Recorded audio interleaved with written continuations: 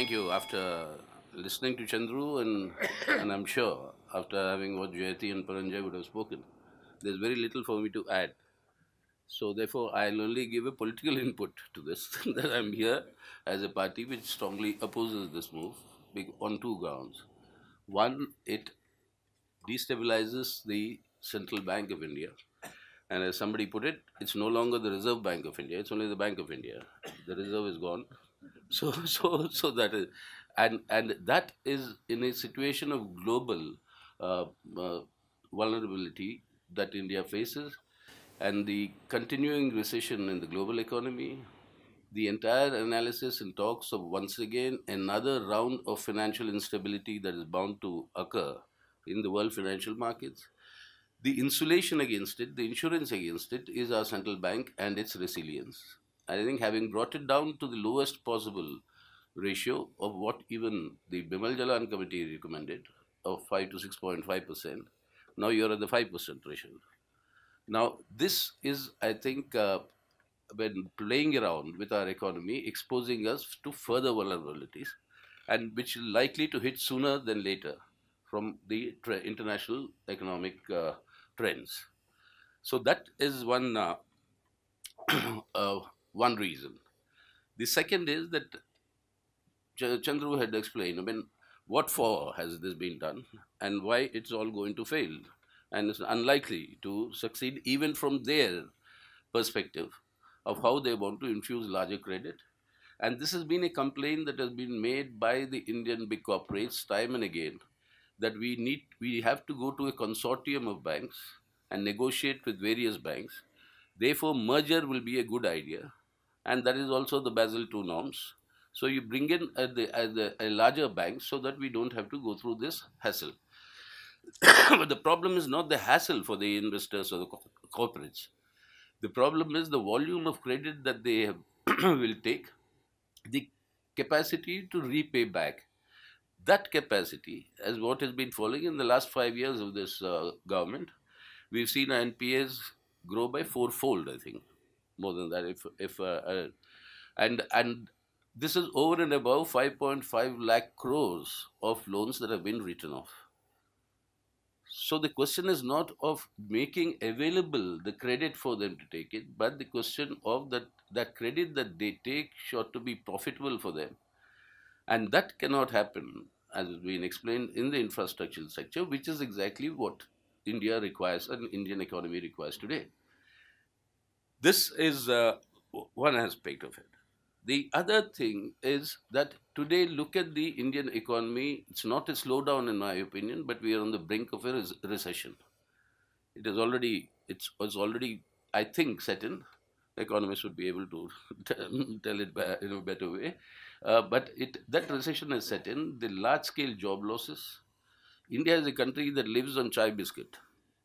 If Britannia is saying the 5 rupee packet biscuit is not being sold, I mean, you imagine the depth of the crisis that is there. And with textiles, the largest employer after agriculture, it's I mean, their estimates are now about 10 lakh people have already lost their jobs. Auto sector, all of us know. If this is the state of the economy today, what is required is a large scale investments, public investments that will put back some, I mean, create jobs and put back some purchasing power in the hands of the people. Domestic demand is our basic problem. And I remember in Parliament, always when this discussion would come up, successive finance ministers would say that I am a Keynesian fundamentalist. And I would turn back and tell them it's better than being a fiscal fundamentalist. And what you're doing is just this fiscal fundamentalism. And what is required is to boost domestic demand. Now, this makes sense even in the international economic atmosphere, where world trade is shrinking. Our exports in the last 5 years have fallen by minus 36% or so.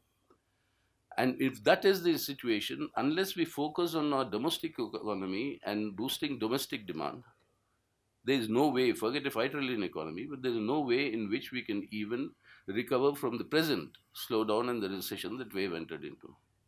Now, how can this be done?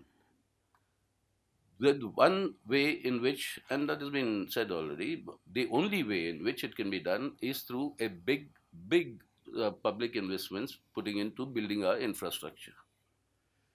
Now, this, how you do it, the banks giving the money to your developmental banks or through some other agencies, whatever be the route, the fact of the matter remains that you require big public investments to generate jobs, build a much needed infrastructure, and to bolster domestic demand. And that is the only way out. By what they have done with the bank mergers and this Reserve Bank's reserve or surplus funds, I don't think this objective will be fulfilled. On the contrary, it will make it easier for credit to be given to corporates who will again default, again mounting NPAs. And as Chandra was saying, the final option would be whether the government should step in to put in a large infusion of capital to save these banks, to save us from a domestic financial disaster.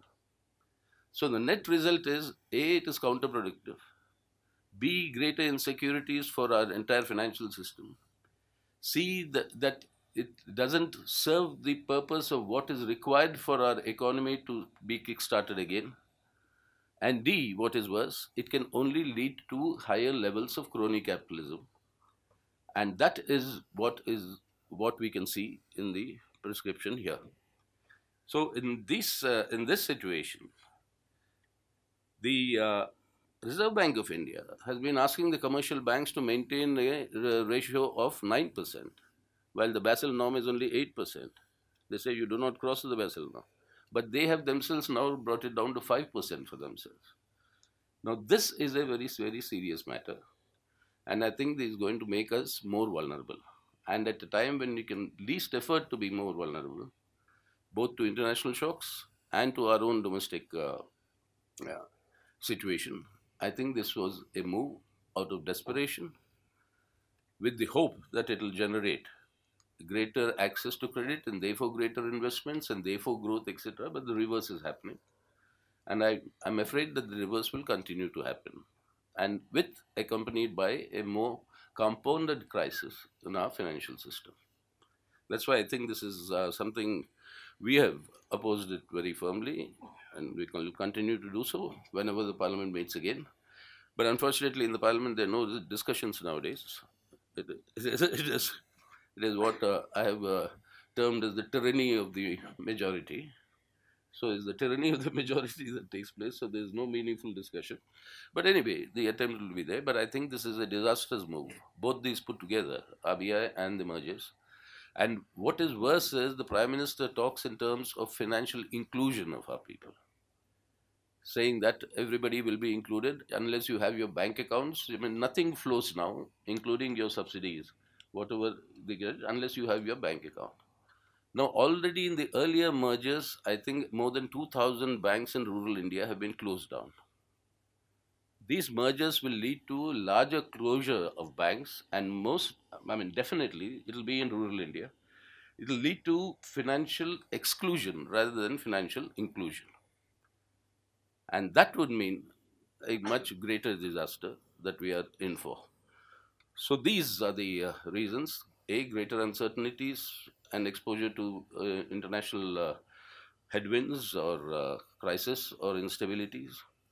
Secondly, it doesn't serve the purpose for which they are said that they are doing this.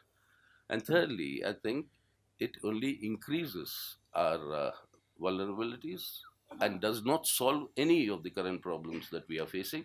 And in no way will this help, in any case, to kickstart the economy again, which the government is tom-tomming about. So I think for all these reasons, we think it was a disastrous move and will continue to oppose. Thank you.